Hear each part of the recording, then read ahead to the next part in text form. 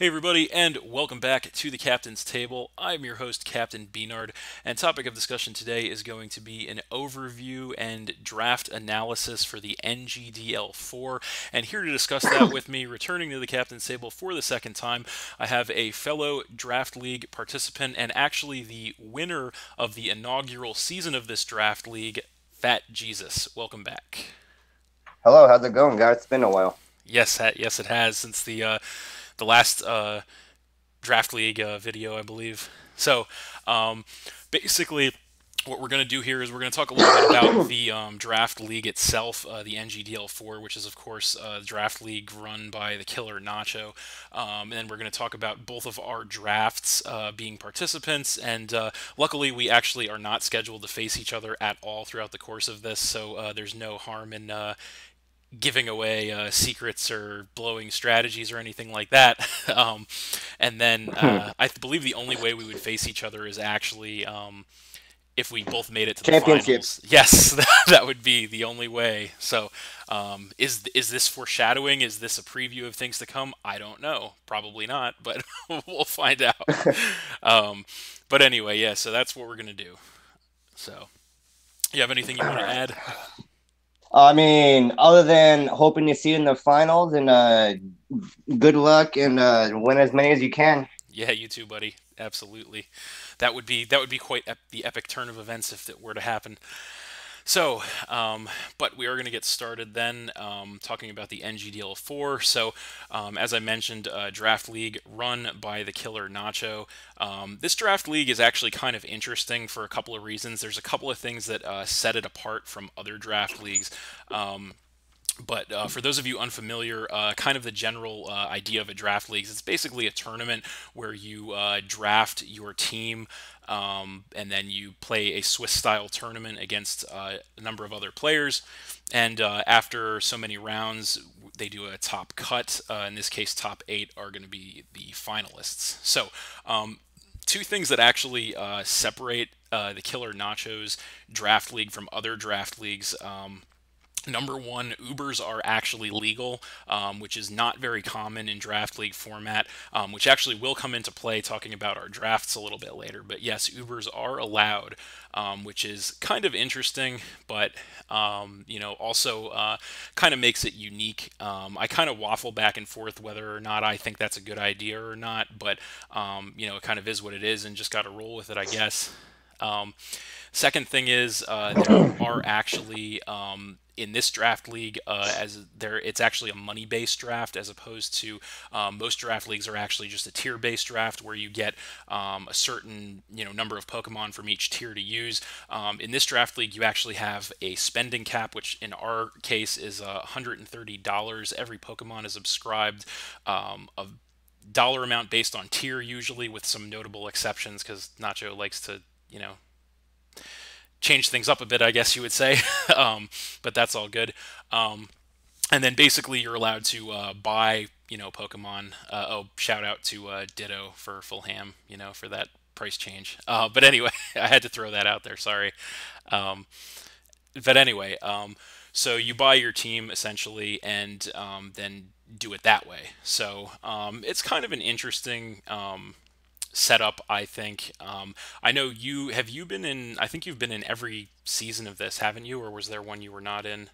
I have been in every single one. The first one I inherited. The second one I joined on my own terms, and the third one I inherited again. And then this one And you this is the drafted. fourth time I've been in it. Yes. Yeah, you drafted your own team this time. So yes, Yes. you are always around. So that is a good thing. So you're very familiar with this environment, I guess you would say, and it's an interesting More or less, environment. you can say, yeah.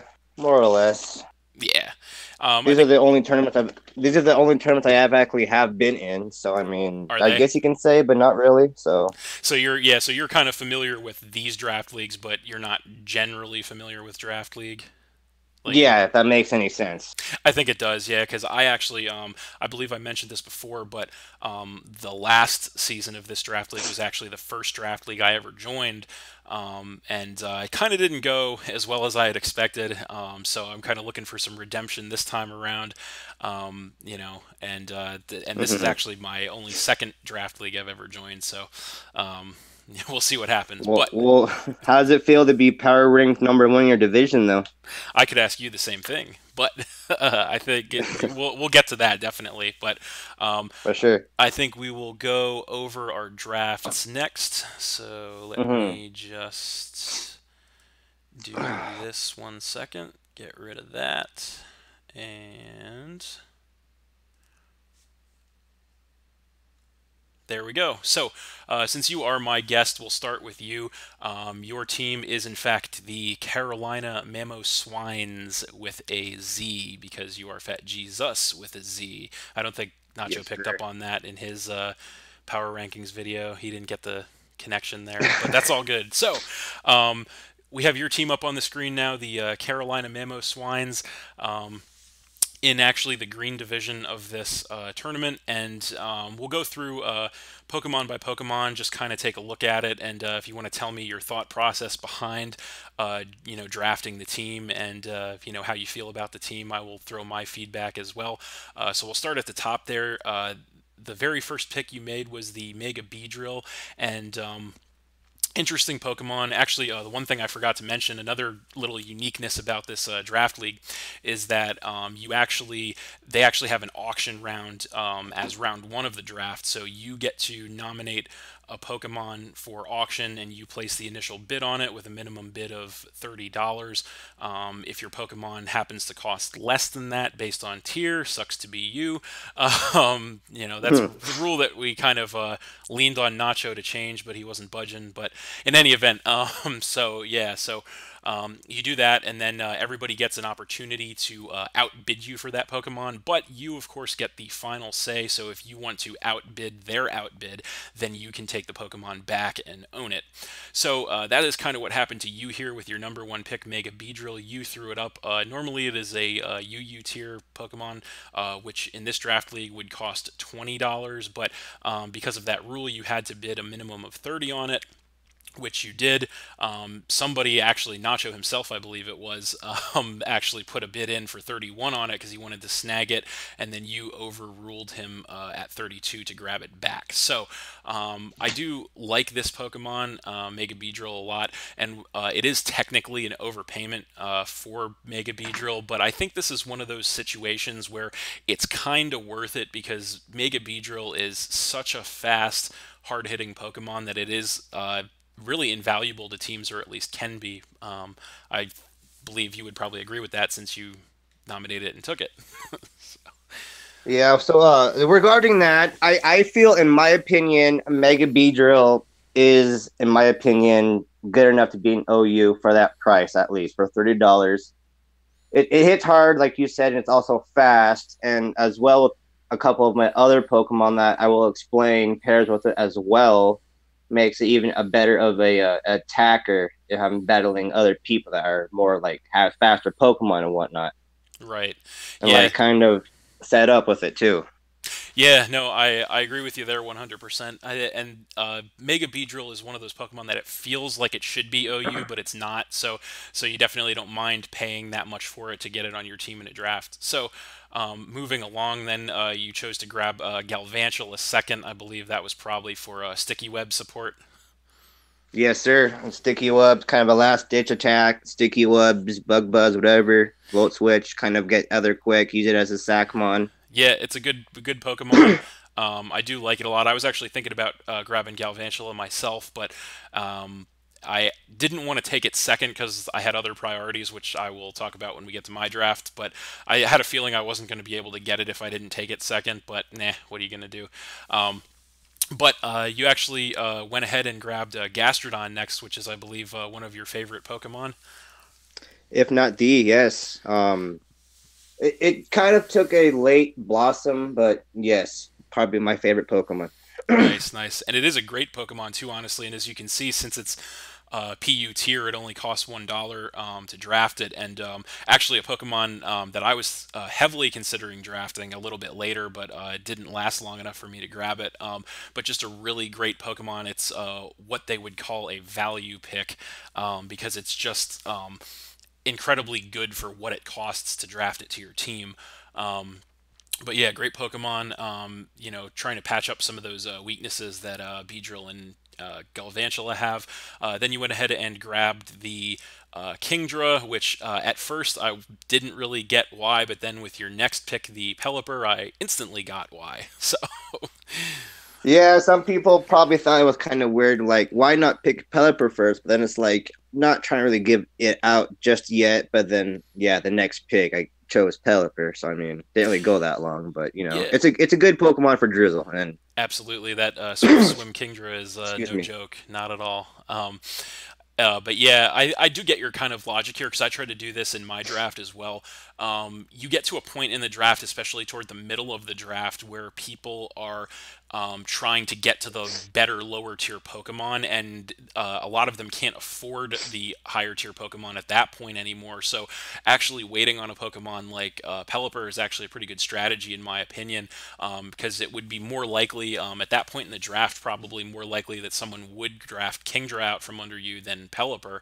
And I actually implemented, that in a couple of the picks that I made in my draft as well.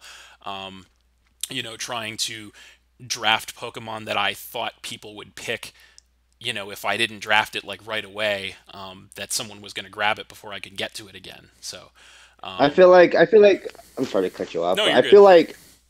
I feel like one of the like this type of tournament, these type of picking, you gotta be kind of hit or miss or careful. Because if you give out too much information of what you're gonna do as far as team building, you get sniped. So you gotta be careful with that too, and kind of Absolutely. have backups too, just in case. Yeah, and actually, that was something that kind of hit me a little bit later in the draft. I don't know if anyone was trying to snipe me purposefully or if it just happened that way, but you're 100% right. That is a an unwritten factor of these draft leagues is that you're able to see what everyone else is drafting, so you can counter team them, which I did. I don't know if you did this or not, but I tried to counter team everybody in my division heavily with my picks. And I also I didn't try to snipe anybody, per se. Like if I saw that they were going for, something or other, I didn't really try to snipe out from under them. But, I always kept an eye on what they were doing in that regard. So I don't know if you did any of that stuff yourself, but Not really. No, I was going more so get out of my comfort zone and use something I'm not used to. So like I'm not used to really like let's say water like rain team. So I figured why not give it a shot. nice. Give give it a chance and see if I like it. Something I'm Right. not used to. Yeah, no, and that makes perfect sense to me. I mean, that's the cool thing about Draft League, honestly, is it gives you an opportunity to use stuff that you normally wouldn't use, which is something that, again, I will also talk about when I hit on my team, which is interesting for one very particular reason. But yeah, so moving along in your draft, then we go down to the lower half, and you went ahead and grabbed Cobalion, which is a Pokemon that I really like, and definitely patches some holes that you were starting to see in your team. Solid pick there, definitely in the Porygon 2 as well. Just a really It's funny. It's funny too. I almost actually went for the Terrakion, but I didn't really want to go against myself. I'm using the team and have someone using like a water type and just screw me over. So yeah. I figured you use Cobalion and use the water to my factor in my favor. Yeah, you got to be careful. That's the one thing about weather in Pokemon, which is one of the reasons I think that it's kind of I don't want to say fallen out of favor, but why you maybe don't see weather as much anymore in Pokemon is that you really, it can be used against you. Let's put it that way. It can definitely be used against you, and you got to be careful of that. But yeah, it makes sense. Cobalion makes sense. Porygon 2 makes sense to me also. just a really versatile defensive Pokemon.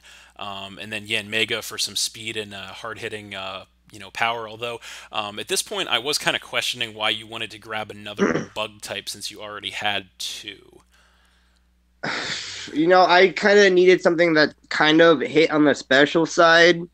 Hmm. Yeah, I had already had a couple of them, but I felt like I also needed a speed creep too, because the only really speedy Pokemon I have is The Mega Beedrill. Beedrill and Manectric, Hmm. and Manectric, sorry. But even then, it's kind of I need that little bit faster just in case, Oh yeah, no, because I I gotta be can careful understand there. of the Scarfers too. Yeah, so it's gotta be. It's just caution, kind of late picks. Didn't really have what else. Didn't know what else to pick Yeah, as well. So that was what I was going to say when I got into your last couple picks in the Houndoom and the Manectric, both base form, neither Mega. In my personal opinion, I those are two Pokemon that I would not use without the Mega personally because I don't think they're worth it. But you made a great point when you said when you get toward the end of the draft in a situation like this, it gets to be slim pickings for sure, and you I mean, really I go know ahead. the Houndoom looks kind of random, which kind of is, but the Manectric more so kind of the Manectric is kind of like a last ditch effort for a electric immunity because I was gonna go for the Electivire, but I got sniped literally two picks prior to me. Yeah, I was gonna say I So I saw that mean, that was a Pokemon that I was actually the Electivire because actually Electivire is one of my personal favorites. So it was something that I was considering grabbing in that final round. But as you'll see when we get into my draft, I went a different road. But yeah, I get that wanting the electric immunity 100%. And so overall, I would have to say I do like your team. I think that it is good, is very solid. I do have a couple of criticisms, like you do have quite a lot of rock weaknesses on the team, and not a whole lot of ways to mitigate that. But I think that's something you can play around because obviously you have, I believe, five rock weaknesses on the team and only two resistances, but that is something you can mm-hmm. partially play around because you're not going to be bringing all those weaknesses the same week, obviously. So something that you can kind of play around.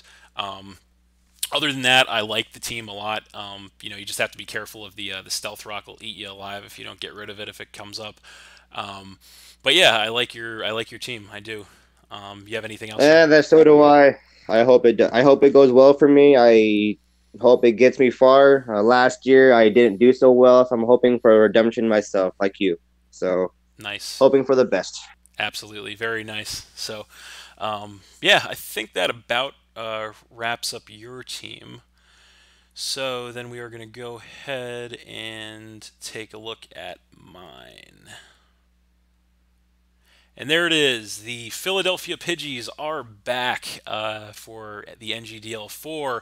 And there is the squad. As you can see, there is something a little bit different about it this time around. And it is sticking out like a sore thumb in the upper left-hand corner. And that, of course, is my very first draft pick this season is none other than Xerneas, the version mascot for Pokemon X, Legendary, Uber, Fairy type. $70 investment in that. So I actually have a little story to tell if you're ready about Xerneas. I'll take that as a yes.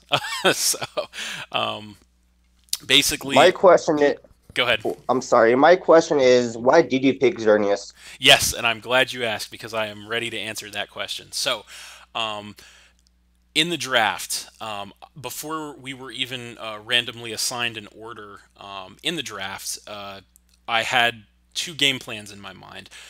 If I was in a spot that I liked, like higher up on the draft board, then I was going to just draft an OU or whatever and just build my team like that. If I wound up lower on the draft order, I was going to draft an Uber to try and increase my position in the order because the way that another thing that I forgot to mention is you actually have the opportunity or the chance to influence your position in the draft for the rest of the draft based on what happens in that first auction round. So the people who spend the most money in the initial auction get pushed to the top of the draft board, and the people who spend the least get pushed to the bottom. So I actually, in the random positioning that we start round one with, I was actually, I believe, third from the bottom of the draft board, and I did not like that at all.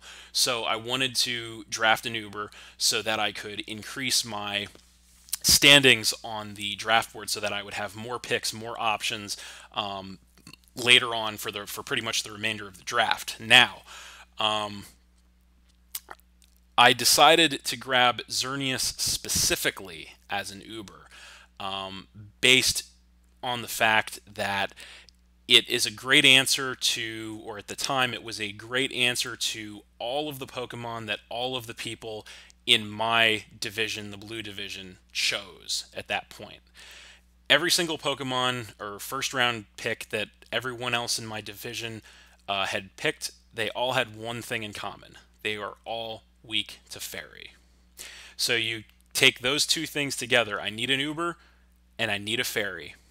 Boom. Xerneas. Put There them it all is. together. Yes, if you add up those 1 plus 1 equals 2, and there's Xerneas. Xerneas, honestly, is a Pokemon that I have never used before, because I don't play Ubers. It's a Pokemon that I've always liked and was intrigued by, but something that I've never got the chance to use before. So I decided, you know what, the time is now, and I am gonna take this opportunity because, like I said, the increasing my position in the draft order and counter teaming were the two factors that led me to drafting Xerneas round one. So I am really excited to give this guy a whirl and see what it can do. One thing I do want to mention, as per one of the rules that the Killer Nacho has set forth, is that Geomancy, the move, is actually banned from this league, meaning that basically Xerneas's most broken strategy is not allowed. So, but Yeah, that's that was my okay. next point. I was Yes. gonna bring that up myself, actually. Yeah, because that was one thing that did suck. That he was saying, yeah, basically you can't do that, which is basically it's one only niche Yeah, to do. it's So I mean, yeah, Xerneas is. Don't get so me wrong. it's That's. I mean, I knew that. Just to be clear about this, I knew about that before I chose to draft Xerneas, because that was made okay. clear in the rules prior to the draft. That was made clear is that Geomancy was banned, so I could not use what is Xerneas's most potent set, which is, for those of you who don't know, if you don't play Ubers, it's Geomancy. Power herb, and then you get ridiculous stat boosts and you just kill everything with Xerneas because that's what it does. But that is not allowed. So I made this decision full well knowing that. Like I said, I wanted to go higher on the draft order, and I needed a fairy. So an Uber and a fairy, Xerneas. That is my count and counter teaming. Those are my reasonings behind choosing Xerneas. This is actually a powerhouse Pokemon, very versatile, can be either physical or special, fast or defensive. So in researching Xerneas prior to making this decision, I was actually kind of surprised about how versatile its stats are, because I never really looked into it too much before.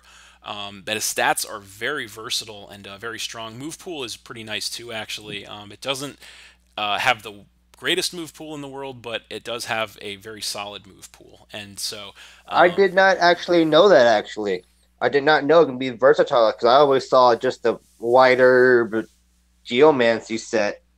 yeah, Never that's looked into it myself, so it's nice to know. Actually, I might give it a roll one of these days. yeah, it's a really cool Pokemon, honestly. And like I said, I'm excited to use it because again, that's the thing about Draft League is you get the opportunity to use something that you never have before. And like I said, being someone who never plays the Uber tier, I never get the opportunity to use a Xerneas, so I'm really excited to use it and see what happens. But I think I've talked enough about Xerneas. I don't want to leave the rest of my team hanging, so I'm going to start going through the rest of my team then. So my number two pick there, you can see, is Gudra. Actually, was also my number two pick last season, and one of three Pokemon that I have brought back to the Pidgeys for this season. And Gudra is just an incredible Pokemon. It's one of my personal favorites. One of the most specially defensive Pokemon in the game. It's just a great Pokemon. And then I teamed it up with another returning Pidgey from last season. That is Mega Aggron. Again, personal favorite of mine. one of the most physically defensive Pokemon in the game. Just an incredible Pokemon, extremely underrated in my opinion. And there you have it. In my first three picks, we have the fabled Fairy Dragon Steel Core, which is one of the strongest defensive cores in Pokemon. So that is what I was aiming for. Actually, interesting side note. My initial plan was actually not to bring Aggron back to the team. I was looking at another steel type, a couple other steel types actually, but they ended up getting taken and before they got to me. And then I was thinking about it, and the more I thought about it, because I wanted to try different things, like you said earlier. I did want to try different things, and I didn't want to make the team too much the same as it was last season. But the more I thought about it, the more I was just, you know what, this is just a no-brainer to me. Like I need to stop denying the obvious and just bring Aggron back. And I'm very happy with especially my first three picks. I'm incredibly happy with the synergy that's there. I don't know if you care to comment on any of that. I But actually like the Gudra Mega Aggron combo because it kind of pairs together, kind of sort of covers each other's weaknesses, and yes, also helps the Xerneas too, which is also kind of cool, which is never really thought about, which I kind of did not till now, but that core alone looks pretty good in itself. yeah, I'm very happy with it. And those are actually I have to give a little shout out to myself. Sorry. Shameless plug. Yeah, but in my very when I started YouTubing back in ORAS several years ago, my very first team that I made to YouTube with Gudra and Mega Aggron. So it goes way back for me, honestly. Those, like I said, these are two personal favorites for me. I feel like they work so well together. And you have, like I said, Pokemon that can take any special hit, Pokemon that can take any physical hit, Dragon, Steel, Mega. It's just it just works, and I really really enjoy the combination. So, and I definitely am glad that I brought that back from last season. So. It's awesome. Moving along, next pick we have Incineroar, a Pokemon that I actually really wanted to get last season in the draft league, but was not able to get because somebody grabbed it right before I was able to get to it. So I definitely wanted to bring it back this time. Incineroar is just an incredible Pokemon, one that you would call another, value pick, having to spend only $5 on it, and being an intimidator and defensive typing, incredible move pool, just an awesome Pokemon. Again, a Pokemon I do really like, but just a great Pokemon. And then pairing that up with the Jellicent as my fifth pick was something else. Again, I'm just trying to choose Pokemon that complement each other very well, and I think I'm doing a pretty good job of that. um, if you would agree, you would probably agree, I would think. A lot better than I did, that's for sure, honestly. Yeah, kinda, but Well, yes, yes. I mean, like a lot better than me. I mean, I didn't really put it together till it was too late. So well, I wouldn't go that far. I mean, I definitely think I had. Let me just say this. I had a game plan going into this draft, and I'm not going to lie to you. I spent way more time than I thought I was going to, and way more time than I care to admit, deciding what I drafted and psychoanalyzing what I drafted and trying to make everything fit together as perfectly as I possibly could. And just about every pick until we get to the end of the draft, because at the end of the draft things are going to go sideways because it's slim pickings. But hmm for the first portion of the draft and into the like up until like the seventh or eighth pick, like I put so much thought into all of these Pokemon and drafting them. So Jellicent is, as Incineroar is, just great typing and very versatile. Then we go to the next pick I grabbed, which was Hitmonlee, actually the third of three Pokemon that I brought back to the team from last season. Something that I wanted. I'm glad nobody grabbed it out from under me. Again, another personal favorite of mine, a Pokemon that is fast and hard hitting. Um, just a great Pokemon. Went with the Cresselia next for more defensive prowess. Cresselia is just a tank. Like there's no two ways about it. It is an absolute tank. And it's and I also feel like $10 cap on it was pretty good too for Cresselia too for being how bulky it is. Oh yeah, absolutely. Good price for it.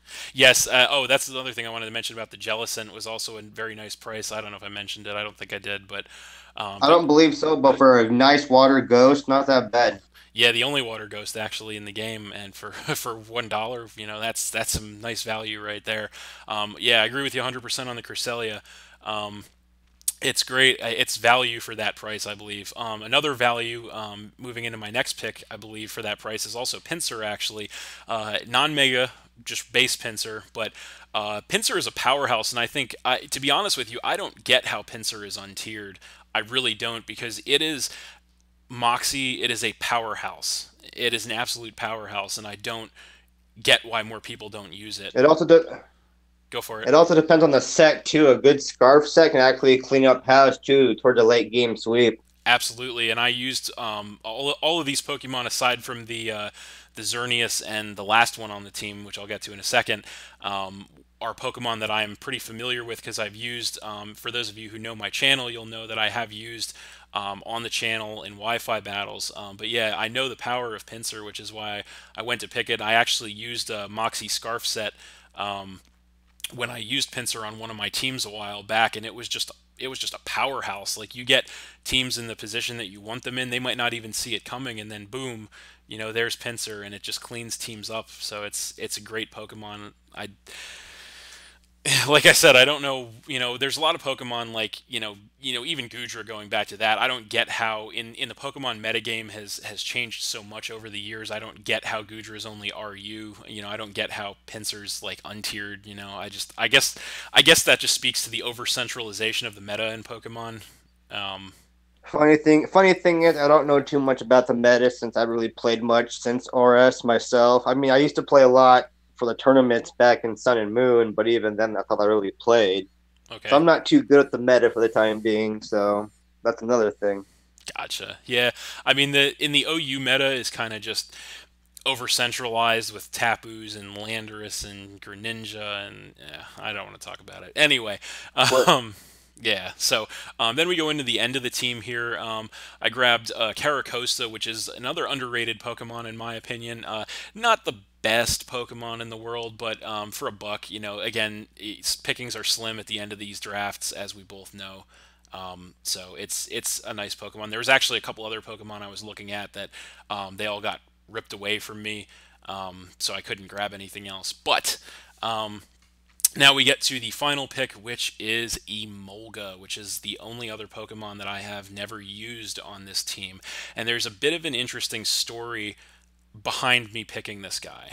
So, for the last several rounds in the draft, I wanted a, a ground type because I needed an electric immunity on the team. Because the last, I want to say, maybe 3 or 4 picks on my team, they were just trying to patch like holes that I had and give my team some versatility.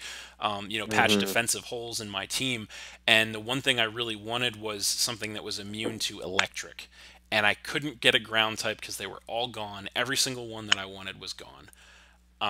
And I was looking. I'm not gonna lie to you. I spent a lot of time thinking about this Pokemon and thinking about what I wanted that last pick to be, and I grabbed Emolga because you know what, electric immunity, ground immunity. It might be frail. It is fast. And it might not be strong either, but it is fast. Doesn't it Um, get nasty plot, or am I incorrect about that? it might. I I feel like it actually gets nasty plot. I'm not sure, to be honest with you. I know it. I already kind of have my set picked out, or at least my opening set for it. For if I use it, I should say, because let's be honest, the last few Pokemon in the draft usually don't come very often, at least in my hmm experience. But yeah, I'm not sure if it does or not, but it is definitely the main reason I made this pick, and this was, believe it or not, this was one of the picks that I thought about the most in this draft was this Emolga pick at the end. And it might seem funny, but I think that it having the ground and electric immunities and having some other resistances that are kind of key to patching holes in my team. Make it an interesting and a good final pick. So I'm actually interested, if I do bring it at any point to see what it can do, having never used it before. But that was the big thing, overall, looking at my draft as a whole. I'm actually very happy with the way that this draft turned out. Happier than I was with my draft last season by a considerable amount. And the one thing that I strived for on this team more than anything was balance, Excuse me. typing, covering all the weaknesses, patching all the holes, not having too much of one thing or too much of the other thing. I think I did a nice job doing that. I don't know about you, but I think I did a nice job No, with that. yeah. As far as your team goes and all that, I feel like if you know how to work around it Hmm. and all that, it'd be a good team to win with. I see potential in it. I really do. Well, thank you. I do as well. And I am very excited to start using it in the draft league, which actually starts later this week. For those of you who are interested, that is probably going to be the majority, if not all, the battles that you guys are going to be seeing out of me for the next couple of months, much as it was the last time that I entered the draft league. So this is the team starting off. Obviously, I do have a little bit of cap room to transact if I want to, trade a couple of these Pokemon away, but overall, I am happy with this team. I think that it definitely can go places. I just have to play my cards right. So the last thing I want to mention is the Killer Nacho actually did recently his preseason power rankings for the draft league. We touched on it a little bit earlier, telling us all which teams he thought were the best in each division, and actually. To my surprise, both yourself and myself turned out to be his actually top picks in our respective divisions as having the best drafts. So I don't know about you, but I was actually pretty surprised. I for what I thought my team wasn't all that well, but because I mean I did, but then it's just I didn't think it would be number one in my division at least. Yeah, I mean, 'Cause I didn't see it going all too well I felt the towards same the way, end because honestly. Yeah, because I saw like when you brought up the rock weakness, it kind of brought up to my attention. Like, yeah, I really don't have a whole lot of things for that, so I gotta be more careful. definitely. Yeah, and I agree with you there. I mean, I thought I had a good draft. Um, I didn't think it was net, or I wasn't sure that it was good enough to be, ranked number one. But I do appreciate the vote of confidence, as I'm sure you do as well. Um, and I'm really looking forward to giving it a shot and seeing what happens with it, as I'm sure you are as well. Um, but yeah, Yeah, I hope for the best for both of us. me too, buddy. Me too. So, but yeah, I think that about wraps things up. I don't know if you have any closing comments you want to make as far as your draft, my draft, the NGDL4, anything in general as far as the draft league goes. Looking forward to it again. Like I said before, looking for some redemption this season after a subpar showing, to say the least, last time around. Granted, I think I can I can make a little bit of an excuse for myself and say it was my first draft league. I had a rough schedule, X, Y, and Z. But Hmm. at the end of the day, and that stuff is true. But at the end of the day, that I'm still looking for redemption this time around, and I think this might be the team to do it. But we'll see. Well, so do I. You have anything else you want to add? Not that I know of. I hope not. Well, I don't hope not, but I don't. Gotcha. All right. Well, I think that will about do it for us. Be sure to stay tuned, as I mentioned before.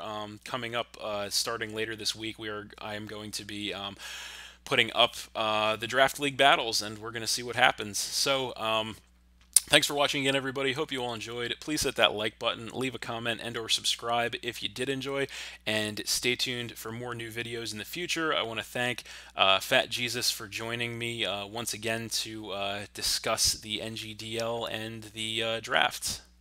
Glad to be here. Yes, glad to have you, buddy. So that's it, and we'll see you next time.